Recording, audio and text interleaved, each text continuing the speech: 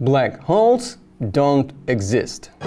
What a twist! I've heard that notion many times, either from people who simply don't know where the idea of black holes comes from and about all the evidence we have today, or from conspiracy theorists who reject modern science and general relativity in particular. This image of a shadow of a black hole doesn't impress them. They would demand a super detailed photograph, although they wouldn't believe it was real anyway. And the third group of people would hear about really weird, almost fairy tale-like properties of black hole and wouldn't believe something like that could actually exist. But no one is saying that black holes exist. I mean, nobody is saying that we know that 100%. We have theories that predict their existence, calculations, but also observational evidence. When we combine all that, it turns out that the concept of black holes currently is the best way to explain certain things that we see in actual data. I had a video where I talked about why we think black holes exist. But in short, in the universe we find massive but very compact objects, and it's believed today most likely some of them are black holes. But it's not the only explanation for those objects, and there are some alternatives. Black stars, dark matter stars, Gravastars, Planck stars, Fuzzballs, gray holes, Boson stars, a lot of them. But none of them are mainstream, and some perhaps are just wrong. So in this video I'm going to talk about black hole alternatives. My name is Andrei, and this is Cosmos Elementary.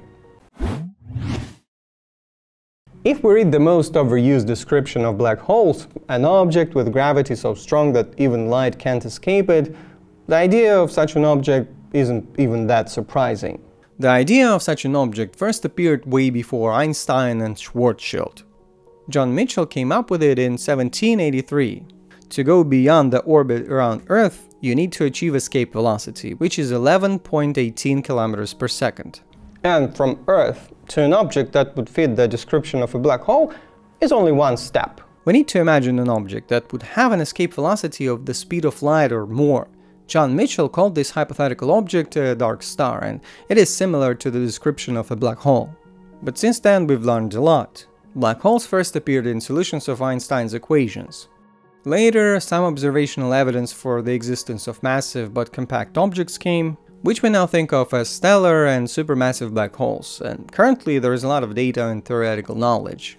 And of course the image of a shadow of a black hole. But black holes still have big problems, one of which is black hole information paradox. Actually, I have a whole separate video about that, but in short, according to modern theories, information about the system can neither be created nor destroyed. But when something crosses the event horizon of a black hole and after a very long time the black hole evaporates via Hawking radiation, information seemingly gets destroyed, violating the principle of information conservation, and that's the paradox. But again, it's better to watch my separate video. I'll leave a link to it in the description. One of the basic parts of the concept of black holes is the event horizon, which nothing can escape.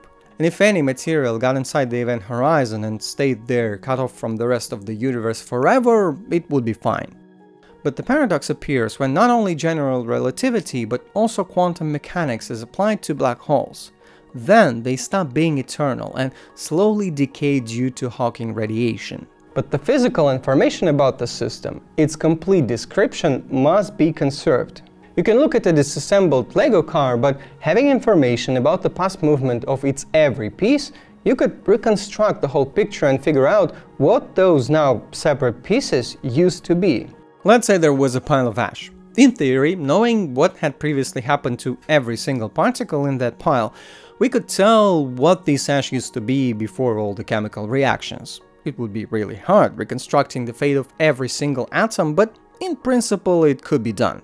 But if something falls into a black hole and then after a very long time a black hole evaporates, it releases back into the universe only the particles like photons and neutrinos. And measuring those particles, we wouldn't be able to tell what the matter had been before it came the mass of the black hole. Information was destroyed, and that's the problem. There is a lot more to it, but again, I have a separate video on this topic. The important thing is how those black hole alternatives also attempt to solve this paradox. Then a lot of scientists have a problem with singularities of infinite density. We don't know what is actually going on inside black holes, and even if the event horizon actually forms, whether black holes bend space-time exactly in the way we expect them to, so that's all complicated and really hard or straight up impossible to test. That's why scientists also ask a question: what if we are wrong? What if those compact objects we detect are actually not black holes, but something different? Let's begin with black stars. Where do alternative ideas come from? It all depends on what model we use. Mitchell's dark star came up in Newton mechanics. At that time nobody knew about the bending of space-time and all that. More modern view of a black hole came up in Schwarzschild's solutions of Einstein's equations. It was the most basic model of a known rotating black hole. Kerr's solutions had a rotating black hole, which is probably more realistic, but also more complex, with singularities being not just a point. Again, when we apply quantum mechanics, black holes stop being eternal and evaporate over time. We still don't have the theory of everything, which would describe all four fundamental interactions and unite quantum mechanics and general relativity. But there are attempts to create that theory, and some of black hole alternatives come out of various models and theories like string theory or semiclassical gravity. Black stars come from the second of those two. A black hole is not just a large mass, it's a large mass in a tiny volume. For any mass, we could calculate what is called a Schwarzschild radius, which is usually referred to as the size of a black hole or a radius of the event horizon. In theory, any object could be squeezed hard enough to make a black hole out of it, but in practice it's almost impossible. To make a black hole out of our planet, we would need to somehow squeeze it down to the size of less than an inch in diameter. That's why black holes probably form in such cataclysmic events as the death and collapse of a massive star, or merging of neutron stars. The concept of a black star is described in this paper. When a massive enough star ends its life cycle on the main sequence, during which it is stable and gravity and outward pressure are balanced out. But when hydrogen in the core starts running out, gravity wins over and the star starts collapsing. Actually, there could be different scenarios and processes, like whether a black hole forms directly or at first a neutron star forms and then a black hole, but that's not the point now. So authors of this paper suggest that we look at the process of the collapse through the lens of semiclassical gravity, which basically states that matter is governed by the laws of quantum mechanics, whereas gravity follows classical laws. This model can predict such an object as a black star. Not to go into too much detail, in this case, if the stellar collapse is slower and also quantum effects are accounted for, the repulsive force can appear and collapse is slowed down even further, and it never actually happens, only infinitely slows down. The event horizon never forms, and no event horizon means no problems like information paradox. What would such an object look like? Even though the size of a black hole is usually associated with the radius of the event horizon, it is not the same as the radius of a planet or a star. The event horizon is not a physical surface, it is just a point in space-time at a certain distance from the center of a black hole. But black stars are thought to have a physical surface with material filling the whole volume enclosed in it. But it would still look a lot like a black hole. It is a massive and compact object. The gravitational field would be similar to that of a black hole, with all the lensing effects and stuff. Why is the star black? After all, it doesn't seem to have an event horizon. So here the story is a bit different. It should be black not because of gravity not letting the light escape.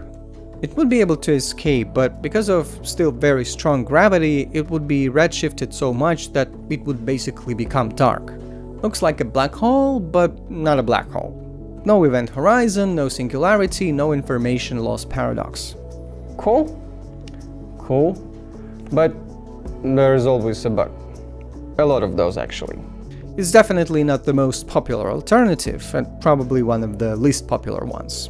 Semiclassical gravity is one of the concerns. Also, it would be kinda hard to tell whether we see a black hole or a black star, so there are other options. In 2005, an article came out. It was called "Black Holes Do Not Exist," though "do not exist" in quotation marks. The paper described a concept by theoretical physicist George Chaplin. The idea is quite extreme. It all starts with a regular collapse of a massive star, an event horizon forms, but then there is something different. As you may know, dark energy is Well, we don't really know what it is, but we can see the effects of this mysterious form of energy in the universe. It's a mysterious form of energy which we explain accelerated expansion of the universe with. It could be the property of space-time itself. So according to Chaplin, during collapse, beyond the horizon, the phase transition of the space-time itself happens. Similar to how gas can become liquid and liquid can become solid, so in the extreme conditions of a collapsing star, something like that could happen to space-time itself. The region beyond the event horizon becomes filled with dark energy, so there is more dark energy than on average in the universe. So this dark energy acts against gravity and doesn't allow event horizon to form, so this object is not inescapable. And again, no event horizon, no singularity, no problems with the information, case closed, black holes do not exist. Again, it's not that simple, a lot of assumptions have to be made, and this idea is not really popular in the scientific community. Working on that hypothesis, Chaplin concluded that a spinning dark energy star could be not spherical, but rather have a shape of a donut. Another idea is Gravastar, short for gravitational vacuum star. The concept is somewhat similar to a dark energy star. Again, it all starts with the collapse of a massive star. Again, the phase transition happens and dark energy in a gravastar stops further collapse. A collapsing object never reaches Schwarzschild radius, so an event horizon never forms. And here, instead, there is an actual physical surface made of Bose-Einstein condensate. A special state of matter when all of the particles act like a single quantum mechanical entity. So it's a weird object with a thin shell and dark energy inside. And again, such an object could look a lot like a black hole, but... Again, no event horizon, no singularity, no problems associated with them. The idea for Gravastar was used in an attempt to explain an unusual gravitational waves event GW 190521, which seemed to be coming from a collision of two objects of 66 and 85 solar masses. The problem is that it is unlikely for stellar black holes of that mass to form naturally. But according to this paper, gravastars of that mass could exist. But the paper also points out that in such an event it would be hard to distinguish black holes from gravastars. Another interesting idea is a Planck star. Authors of the idea drew parallels between the evolution of the universe and the evolution of stars and black holes. By the way, there is a different hypothesis that black holes could contain universes. So the universe could end in many different ways, and the scenarios depend on properties of space-time. The most popular scenario nowadays is the heat death of the universe, but there are others, like the Big Rip, the Big Crunch, and the Big Bounce. According to the last one, at a certain point the expansion of the universe stops. It starts contracting, but when reaching the point of immense density at Planck scale, it bounces back and starts expanding again, and then the whole cycle repeats again and again. So in this paper, scientists applied a similar logic to collapsing stars. Collapsing matter doesn't reach the state of singularity, but rather stops due to quantum effects. It reaches the Planck length, basically the minimum size at which laws of physics should still work. So on the outside it would look like a black hole, but on the inside there would be a core in the form of a Planck star. The object would be also slowly evaporating due to Hawking radiation, but at the same time the Planck star inside would grow, and eventually its surface would meet the event horizon and the information could be released back to the universe. This way we again avoid singularity and solve the information paradox. Also, because of the gravitational time dilation, depending on the observer, the time would run slower on the outside than on the inside. A Planck star could be a way to travel to a distant future, in a sense. If we somehow could land on its surface, manage not to get ripped apart by tidal forces, we would quickly travel forward in time, if we survived, which is unlikely. Now let's look at another alternative, and it becomes weirder and weirder. As I've said, different alternatives come up in different models and theories, so the next object is from the string theory. It's called a fuzzball. It's a ball of strings. We're not gonna focus on the string theory, but the basic idea is that in that theory all of the subatomic particles and carriers of forces are replaced with tiny one-dimensional strings. And what we perceive as different particles are actually various vibrations of those strings. It's one of the attempts to create the theory of everything. This alternative, suggested by proponents of the string theory, is a hypothetical object that reminds more of a neutron star than a black hole. Neutron stars are of course not only made of neutrons, there are other particles as well. But in a fuzzball, because of extreme conditions, all particles transform into the most basic constituents, strings. So it's a very dense ball of tiny vibrating strings. The pros are, again, lack of a singularity and an event horizon, and the cons are, well, the string theory. It is still not the theory of everything. It's not proven in experiments, and the theory is far from being perfect and complete. Though, the idea of fuzzballs is interesting. There were suggestions that it could even be tested. Allegedly, the gravitational wave patterns of colliding fuzzballs would be different from black holes, but no known events were interpreted in this way. And that's not all. There are also Q stars or gray holes. Those look more like neutron stars than black holes. Compact objects with matter in exotic state, they would be more massive than neutron stars but have a physical surface. Another alternative is weird boson stars that could be transparent. There were suggestions that supermassive black holes in some galaxies could actually be boson stars. But still, with all their problems, black holes remain the best explanation for massive compact objects. And that shouldn't be surprising after learning about the suggested alternatives. But still, the problem is our limited knowledge and capabilities. We can't completely rule out the possibility that one day some breakthrough could happen and the concept of black holes would become outdated. But so far it still holds up. But it is still good that scientists look for alternatives. Even if their ideas sometimes turn out to be wrong, in the end it helps us understand the universe even better. Thanks for watching. Links to all of the information sources are down below in the description, and if you enjoyed the video, leave a like, comment and subscribe. Bye!